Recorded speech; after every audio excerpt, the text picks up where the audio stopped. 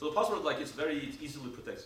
In this case, when you do measurement, you know, this sensitive information, it's fairly tricky to protect it. It's not by no means, you know, the criteria are extremely strict, and you know, you have to really show that no information will come out about the weapon. That's the thing. For example, there was some authentication process which revealed something about you that you don't want to find out, it becomes a privacy problem, right? So then people have to come up with ways to modify the protocol so that those elements of privacy do not leak through. That is more analogous to what we're faced with. Yes? Is this a DoD project? This is, so most of this work in the past has been funded by Department of Energy, not Defense. In the United States, the agency which takes care of the nuclear weapons and does the research in nuclear weapons, practical secrecy, all that stuff, is Department of Energy. And then what is the implementation? Is this happening, or is this just academic papers? Right So now? there has been a significant amount, so remember I talked about information barriers. Yeah. There was actually a significant amount of work done in collaboration with the Russians, which was extremely good, in the 90s and about 10 years ago. Okay. But nobody was satisfied by this because both sides concluded that information barriers are just not good enough. And that essentially what pushed people to look for different techniques, completely different approaches towards this problem. And that's essentially what we're doing. Yeah, but I mean, right now, SALT, the SALT II treaty, they just had a disagreement, or there was like a disagreement right now. So most recent treaty was New START. No, but there was a disagreement just a few months ago Uh-huh. about continuing the relationship between both parties. And they were blaming each other. Right, but it has nothing to do with this problem. But That's if they're having political. problems with that, this is like a little bit more intimate directly to the weapons themselves. That's right, yeah. So then, like, what is the likelihood of seeing this happening? Good question. So in the next 5 years, I don't think it's very likely to happen. In the next 10, 15 years, when both sides will become more normal, I think there hopefully will be some. My hope is the following: that when the blessed day comes, when both sides regain their, you know, normalcy and are ready to actually do something politically, they don't run into the barrier that unfortunately there is no technological way of doing this, which is what happened in the 90s. In the 90s, there were lots of attempts to do this, and they, according to what I was told, they did not succeed because there were no technologies. So yes, I don't think this will get implemented next 5 years. Next 10, 20 years, maybe. But I think this is so important that even if this happens over 20, 30 years, I'm still willing to, you know, to work with it. So, yes? Have you been able to simulate a collision? A collision? What Yeah, do you mean by between take the two different complete simulation of a warhead, and when you get the hash, they are the same. Ah, good question. Yeah, so basically what the checks that we're doing, essentially we're looking, if you will, on essential collision between the two hashes. The thing is that I use the checksums. It's not entirely accurate because checksums have this avalanche property, right? You change one bit, it changes completely. In this case, hash. Yeah. Do you mean this cryptographic hash function here, or is it? I'm talking about the output of the checksum.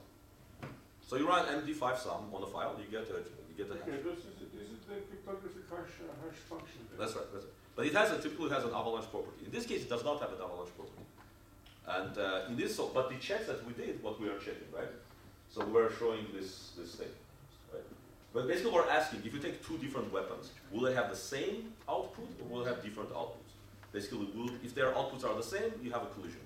In this case, we showed that we don't have a collision. Within a statistical test that we apply, there is no collision for this particular scenario. Well, Is it possible to make a collision? If you take one weapon and modify it by, you know, 1,000th of No, a like a percent, completely different weapon, like break. so we don't think that there is that. So your analysis. Or actually, a more extended answer to that, there may be, but they are not valuable hoaxing scenarios. Someone can come up with something extremely complicated, but it's so complicated that they might as well just make a brand new bomb. In which case, it's not a useful hoaxing scenario. So your analyses are based on just statistical statistics. You have some. The final test is a statistical test between the two spectra. You take two spectra, which essentially contain in themselves the information, and you compare them with each other. And you ask themselves, how similar are they? How different are they? Right? That's the very last part. Areg neutronները, որ կան, ինչ ակտիվում եք, որտեղից, ինչքան էներգիայով Ստեղծում նեյտրոններ չեք օգտագործում։ չեք օգտագործում։ Սա լրիվ ֆոտոն, սա բոլոր ֆոտոն։ Ես չլասեցի, դե չեմ լավ չեմ ասում։ Իսկ գրված էր էլի, որ արագ նեյտրոններով ճառագայթում եք, հետո ռեզոնանսային ցուցակի կողմից։ չէ, ստեղ լրիվ ամենը ֆոտոններով ա։ Ֆոտոններով եք ճառագայթում, դե բանը, իսկ որևէ անգամ տեսել եք, ասենք, Բալտիմորում այդ բաների հուզների մեջ էլի, տեսել եք, որ ռադիոակտիվություն տեղափոխեն։ Սա բաների հետ բուրզերի հետ կապ չունի, սա կապ ունի բաների, միջուկային բաների, մարտակերտությունների, ստուգման Բայց ստուգեք, բերում են, թե չեն բերում, պլուտոնի բան, ուրան և դեռ չէ, դրա համար է ասում։ Սա արվում է լրիվ ուրիշ բան է։ Դու խոսում ես բանի մասին, բաների, բեռերի ստուգման, սա բաների հետ կապ չունի, սա բեռերի հետ կապ չունի։ Էդի մյուս պրոյեկտն է, էդի մյուս պրոյեկտն է, that's for the next talk։ Սա խոսքը գնում է նամասին, որ երկու պետություններն են մարտակերտությունների բան, ինչ-որ բազա, ու իրանք համաձայնել են, որ սրա, ասենք, ռուսները համաձայնել են ամիսը, որ մարտա 500 մարտակերտիկ ոչնչացնում են։ Ու իրանք ուղարկում են ինսպեկտորներ, իրար երկրները, ու այս ինսպեկտորները ստուգում են, որ արվում է։ Բայց ոչ միայն ոչնչացվում, իրանք ստուգում են, որ սա իրական մարտակերտություններ են նախքան ոչնչացում։ Որտեղ եթե մարտակերտի ոչնչացնում ես, առանց իմանալու արդյոք նա իրական թե ոչ, դա անիմաստ է։ Դա կարող է ինչ-որ դատարկ What is the gamma resource? Gamma resource, what is? Bremsstrahlung. So electron, in this case, You put it under accelerator. so you take an accelerator, 3, 6, 9 MeV accelerator, and you run the beam into copper. In this experiment, we use copper target. You can use tungsten or anything like that. It will be allowed to bring accelerator. So the idea would be you build. I mean, notion is that you will build like a facility. There will be a facility in the United States. There will be a facility in Russia, and they'll build put an accelerator over there. These accelerators are available. They're not very big. Accelerators are, I don't know. Բայց մոտավորապես ասենք 3-4 մետր դիամետրով commercial արագություններ կան։ Ու դա 2-3 միլիոն դոլար է։ Այսինքն դա լուծված պրոբլեմ է։ IBA կողմանը The question is related to that again foil. So the foil is some kind of material that is messing up the photoluminescence, not photo, X-ray luminescence spectra, the levels. Approximately, yes. So you have certain radiation, it comes and gets modified and gets different wavelength. No, not wavelength, different intensity. Just intensity. The wavelength stays the same, the intensity changes. Then it is just a filter. It is, you can think of it as a filter of unknown thickness. And every energy has a different filtering factor. Yes. Yeah. Unknown filtering factor. Yeah. That's it. So we can think of it as a filter. You can look at the light colors as well. Yes. Sort of. It's approximately good enough. Yes. Ask just one people who don't ask The questions. verification methodology used by both sides is the same, or they use the We're not there yet. The hope is that to use this in the future. But of course, I think when it comes to the day when there is verification, they have to agree on one standard. Yeah. Well, okay, maybe, I mean, depending how much each one is worried about their secrecy, there's might be more complicated than that. I think big part of what will be agreed upon is maybe not so much, not only technological merit, but also political realities, or realities that have to do with sensitivity about information leakage, etc.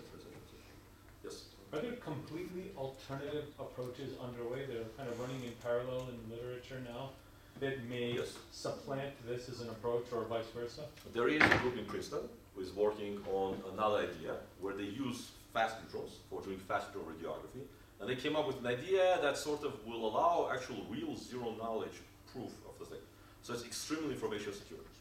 But we assigned to a student to come up with ways to hoax that system, and they found 20 different ways of hoaxing it. So we found that, yes?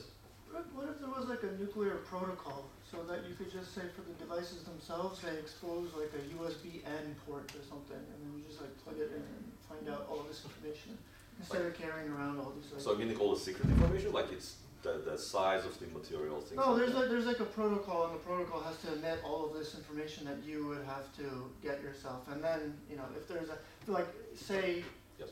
from the actual manufacturer of the weapon, it must expose this port or something. I don't know. Okay, but here's the problem. You What can is- still verify it. Yes, but what is the port going to give you? It's going to give you some information. The same information you're trying to get by No. Because if you that information has to be somehow filtered in a way so that secret information does not come out. The Right. hash of it. Well, let's just say Right. the protocol says these are the things that you were expecting. But in that case, I'll build something which will always produce the same thing. No, but that's why I said you could still have that way to just verify it still. But I'm saying as a matter of policy, have the kind of agreement that says make this kind of verification be baked in from the beginning of the manufacture, rather than bolting it on as an afterthought. The thing is that there's no way of verifying that whoever it is that bakes it in will do. That's will a not political do that. thing, though. Huh? That's a political question, Ben. Yeah, but it will disable the political agreement. If the Americans say, you know, if the agreement is that the Russians will build a weapon and the Russians will build in this thing inside the weapon that will do the verification, Russians will put in something that will say yes, it's a real weapon. How do you verify that they have not built something in it? It comes back to the problem of information barriers. That if you rely on electronics, especially if the electronics is built by the side which has interest in cheating, then it's self-defeating. It has to be something is something that both sides can trust. Otherwise, they'll just Is never. there a trusted third party here too? What's that? Because in cryptography, the major problem which nobody likes it is a trusted third party. Trusted party. Trusted third party. So there's different. Because if there is no trusted third party, you cannot make signatures, for example, or anything. So there has been lots of discussion about how this is all very abstract. There should be some governments of both sides trust, so he can make a deal. So, for example, it could be the IAEA, International Atomic Energy Agency, right? But even there. We know not if it should be in the public. No, I think it can be. I think people have. If both sides should trust some party. No. Both sides trust their knowledge of physics. Both sides trust their physicists. If No. But this is not not to be secure. Here, the cryptography is done entirely through the physics of the process. You don't have to trust the other side. You have to trust your own understanding of what happens here. And you have to do, and the idea is that the Russians, their physicists, will go home. You'll tell them, here's how we're going to do it. They're going to go home, they're going to analyze the things, they're going to say, yes, with this physics process, it's impossible to release any information.